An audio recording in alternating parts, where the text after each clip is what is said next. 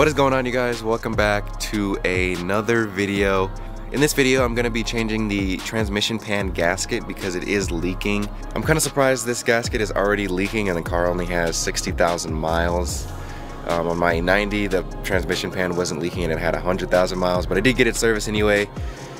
So that, I guess that's what comes with owning a BMW. They just have a bunch of leaks. I'm used to it, honestly. And honestly, the transmission seems like it's kind of shifting not so smoothly. I feel like it should be shifting smoother. I figured maybe it's because it's leaking. I'm not 100% sure, but I guess we'll find out by the time I'm finished with this. But anyway, let's jump right into it. So I have my new transmission pan here. It comes with a new gasket, as you can see.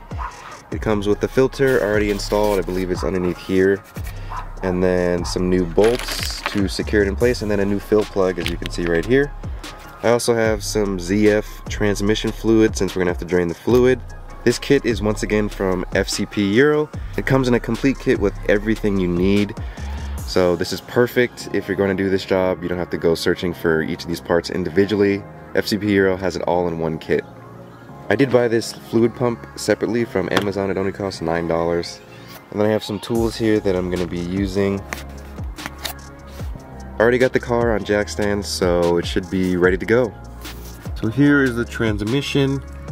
The drain plug is going to be right there, and then the fill plug is going to be right here on the side.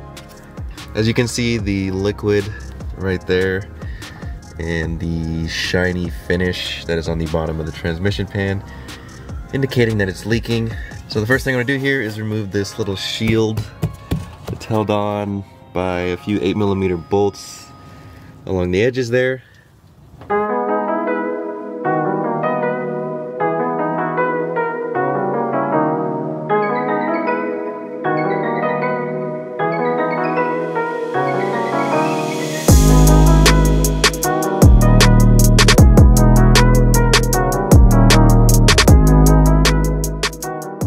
So the next thing I'm going to do is remove this little shield here.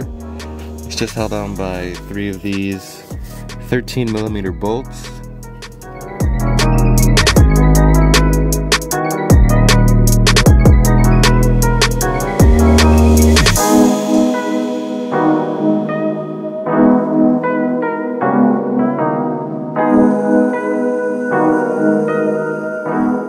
I realized that there wasn't enough room to fit the socket in there. There's only enough room for the middle bolt, but the 2 outer bolts you're gonna have to use a wrench.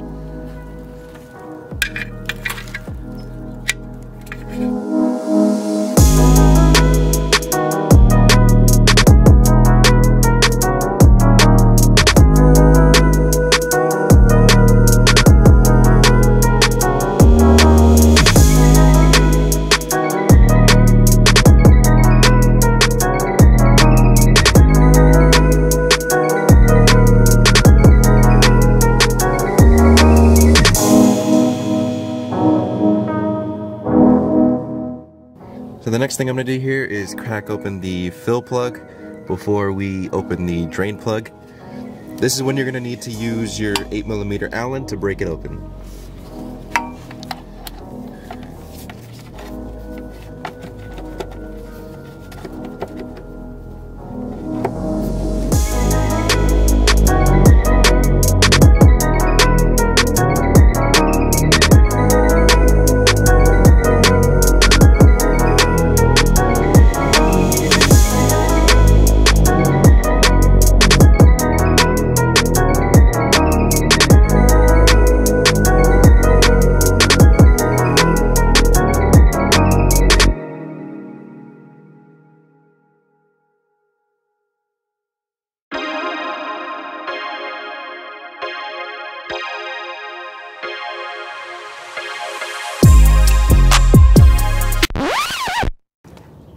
Oh, come on. Alright, so for some reason this bolt is extremely tight on there, and as you can see, I stripped it pretty bad. So, kind of having some complications here. So I looked up if there's a way to get this bolt out, and someone suggested using one of these nipple extractors that are for pipes, I guess. So I'm gonna try this and see if this gets this bolt out so we can continue the process.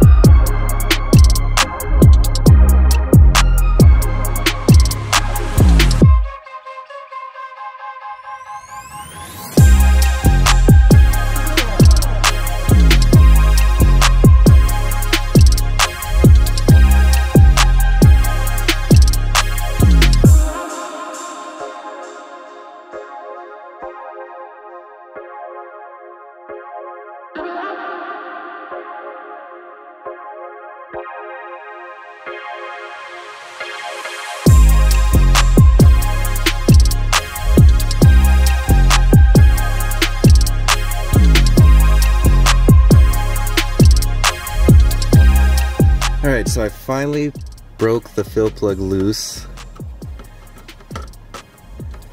after quite a bit of struggle. This is why you want to do the fill plug first before you do the drain plug, because if you do this one first and you can't get the fill plug out, then that's going to be a huge annoyance and inconvenience that you have to solve. So if you do this one first, and let's say like my situation where you can't get it out, the transmission fluid is still in there, so you can still drive it to a shop or something if you can't figure out how to get this bolt off. But I just showed you that you could use one of these nipple pipe extractors to break it free if in the case that you round it off. So that's a huge relief. Alright, so now I'm going to remove the drain plug. This is when I use my 10mm hex here. So your drain pan is underneath.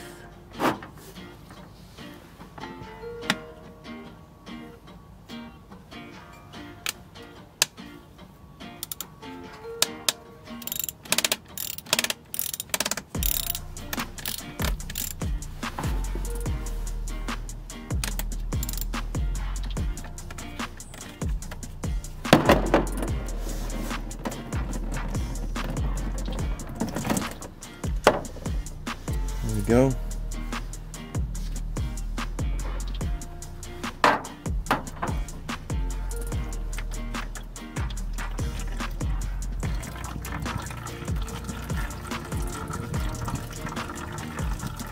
Alright, so as you can see, the transmission fluid is almost out, and it looks pretty brown. I'm not sure if that's what it's supposed to look like, but so now that the transmission fluid is pretty much drained completely out, I'm gonna start unscrewing these T40 Torx bolts that are holding the transmission pan up against the bottom of the transmission. So I'm gonna take my T40 Torx bit here and break all of these free.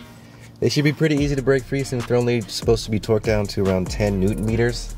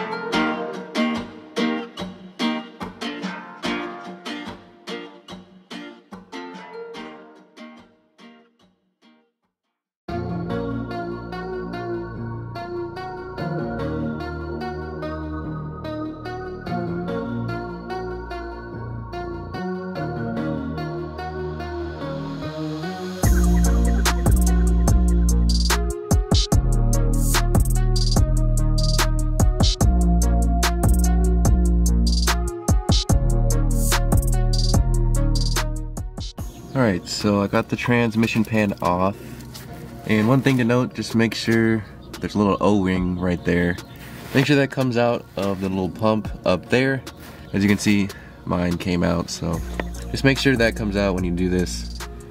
Before I put on the new transmission pan, I'm going to clean the surface where the gasket's gonna sit.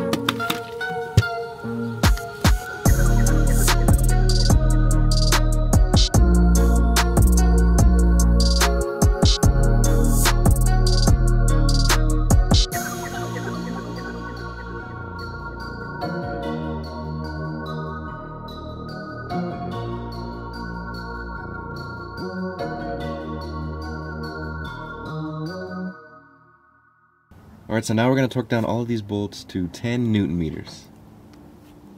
There is a specific sequence that you're supposed to follow when torquing these down so that the oil pan seats evenly across the bottom of the transmission. I'll put up a diagram so you guys can see that and get a visual of what exactly I'm doing.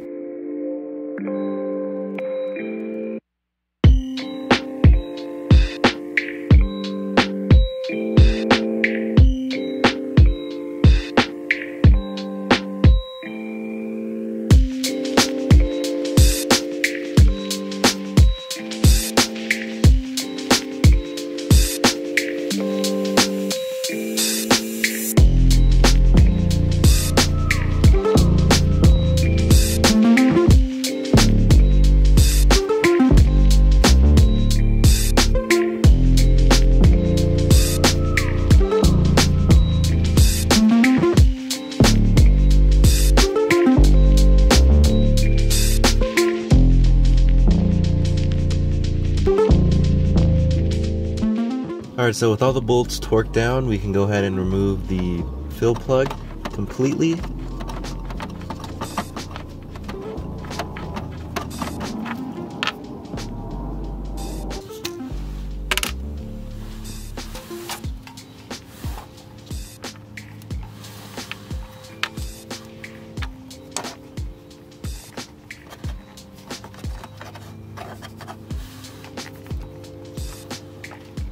So I have my little setup here like this. I have the pump and the bottle of new transmission fluid, and I'm going to pump it into the fill plug. So I'm gonna keep pumping until transmission fluid begins to pour out of the fill hole there. That's how you know that it is full.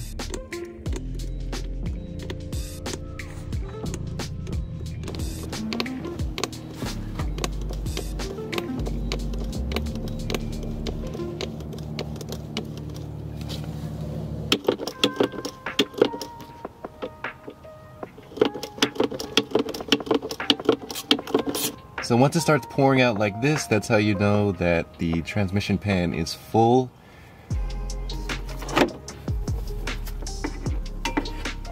Now I'm going to temporarily reinstall the fill plug.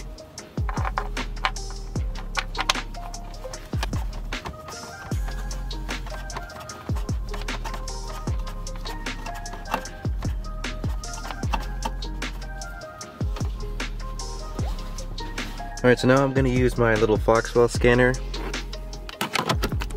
I'm going to be using this scanner to measure the transmission oil temperature of the fluid that we just put in. It's going to need to be at a temperature of around 40 to 50 degrees Celsius before we refill the transmission again with more fluid.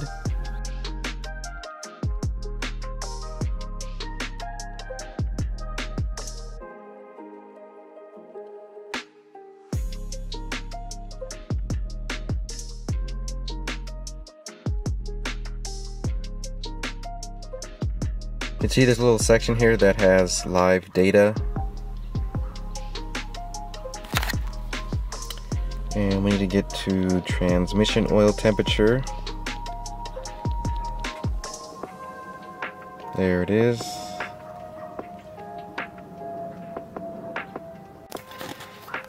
Now I'm gonna start the car.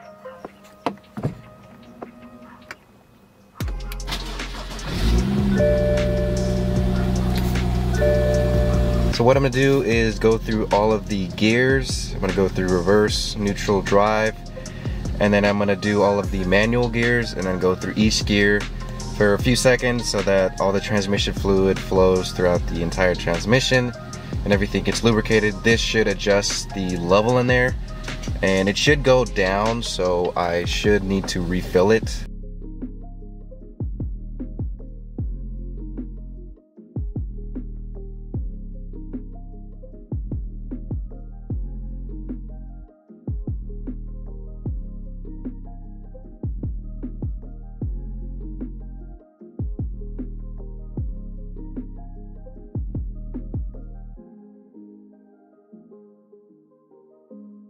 So now we should just have to wait till the transmission temperature gets up to temp.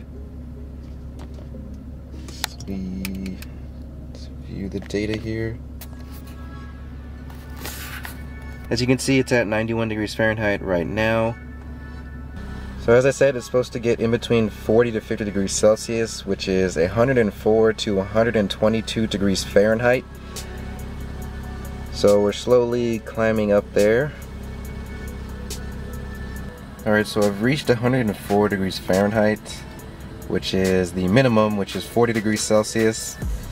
But I'll just wait and see if it goes any higher. Alright, so I'm at 108 degrees Fahrenheit, so we're pretty much almost in the middle of the threshold between 40 and 50 degrees Celsius. So now we can go ahead and turn off the car and refill the transmission with more fluid.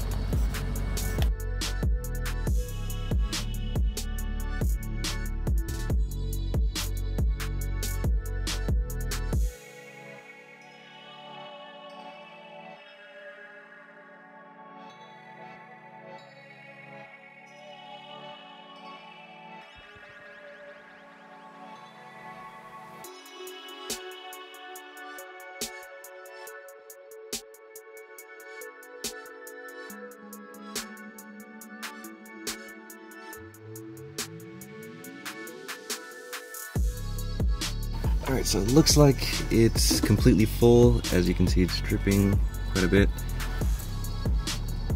So the kit comes with a new fill plug, thankfully.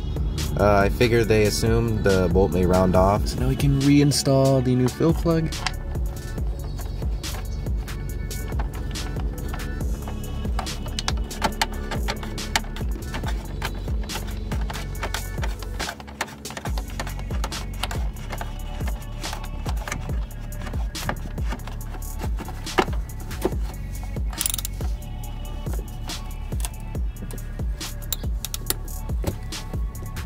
Alright, once it doesn't want to move anymore, then you're good.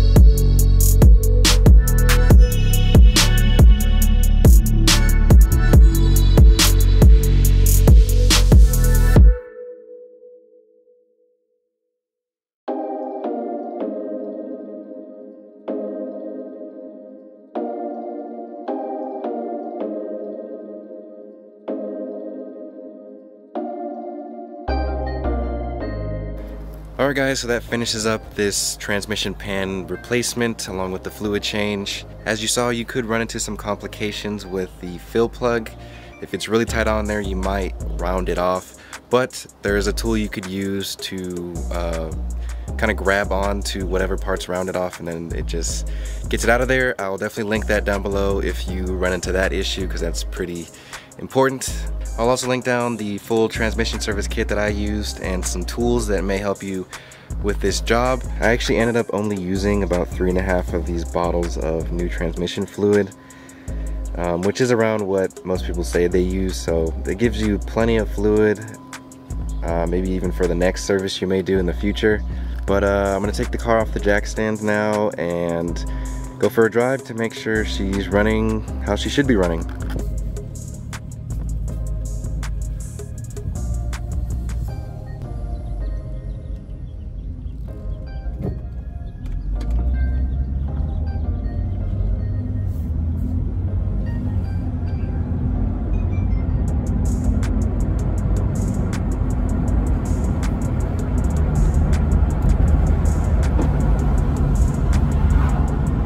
Looks good so far.